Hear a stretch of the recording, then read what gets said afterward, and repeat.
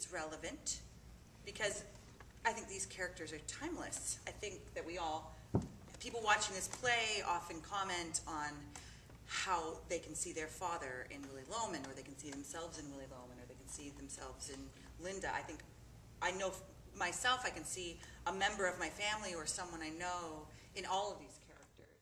Specifics of it, that it seems to me the genius of the play and the reason why it transcends decades, and I believe, as I said to Scott the other day, that it will resound 200 years from now as a great play, is because it tells a very specific, particular story that somehow has wrapped up in it all of the universal qualities and elements of the basic human experience of love and family and mistakes and sons and fathers and pain and longing and work and desire and just all those things that we all fight for all the time, that whether it happens in 1949 and it involves a Studebaker, or whether it happens in 2009 and involves something much more recent, still resounds across the ages.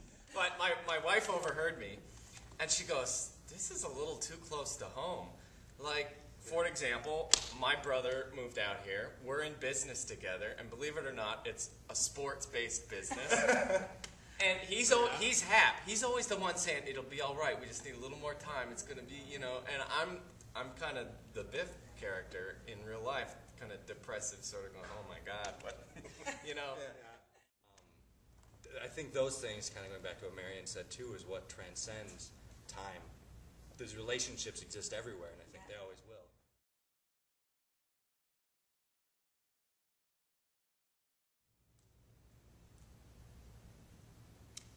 Is the chicken in the show? Yeah, Camilla will be on stage.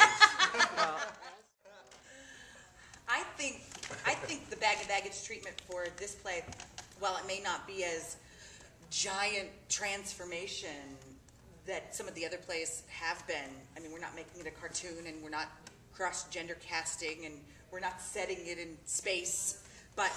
Wait a minute. Is there time? I think we might... I think the baggage treatment for this one is just tearing it down to its simplest form, that it's become this masterpiece of American dramatic literature, and it's so revered, and it's easy, I think, and we've gotten this note from Scott often, it's not, to us it can't be this grand story, it's just a story about a family in Brooklyn, and I think that's what we're trying to tell, just the simplicity of the story and breaking it down without the grand sets and the grand effects and all of that, just the simple human story of it. I think that's probably the Bag&Baggage treatment, in my opinion. We've got a simple story, we're telling it very simply, and I'm pushing the actors to make sure that they're feeling it every single moment. It seems like we're getting actually more to what he wanted. Like when you read even in the play how he describes the set, but there's not much there. And when he reading interviews with him, when he talks about the play, he'll say it's simple. It's about his last day. Like he often reiterates how simple the story is. They can expect to be moved. I think they can expect to understand something differently in this play and in this production on an emotional, visceral level, and not on necessarily an intellectual level.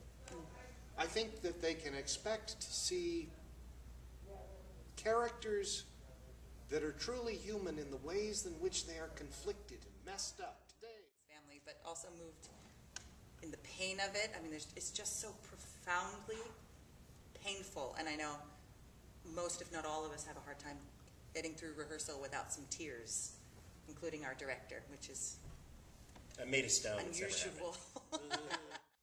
If anybody has come in to the Venetian before to see a Bag&Baggage show, we pretty much standard, the audience sits out there and everybody else is up here, and we sort of do it like that. The way our grandfathers used to do theater, We're not doing it like that this time. I think audiences can expect to be very surprised by the way in which we're using the theater the way in which we're using sort of lines of communication between the actors. It's not, I guess, it's fair to say it's not Your Mama's Death of a Salesman in terms of its staging. And I mean, I think it's kind of the mission of this company as a whole is that we take these pieces that are, you know, text-based classic pieces of dramatic literature and provide them new so that you get to see them again for the first time. It's a little catchphrase I know I've seen on our literature before, but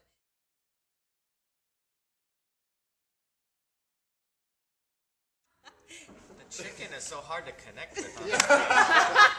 Stop calling me the chicken. Hey, you know what? Listen, but don't listen. yeah, that one's hard. Yeah. That's the hardest one for me, I think, so far. I mean, there are lots of challenges, emotional and just technical and stuff, but the hardest one is having to hear but not listening, or vice versa or something, where you have to be aware of everything, but at the same time, the character is not listening because these are people that don't listen.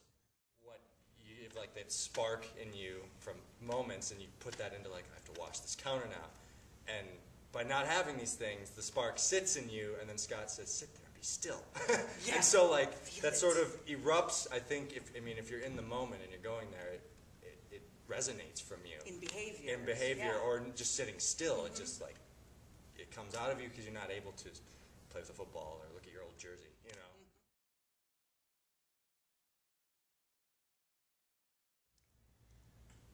I think it's surreal realism. I didn't roll my eyes before, but I'm going to roll my eyes.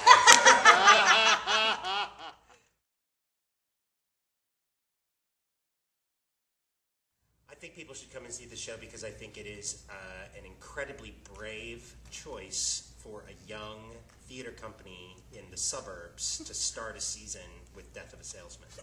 And I think if anybody wants to support bold choices, if anybody out there who has the opportunity to support art which is challenging and engaging and interesting and not the standard and not the usual, if that's the kind of theater that people want to see in Hillsborough and in Washington County, this is the place to do that.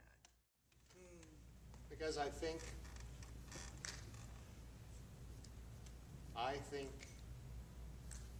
we are creating a reality that is harsh, and stark, and simple, and rare. And it'll be worth seeing. And it's going to be good, And right? It's going to be good. Final I'm question. losing weight. You notice, Pop?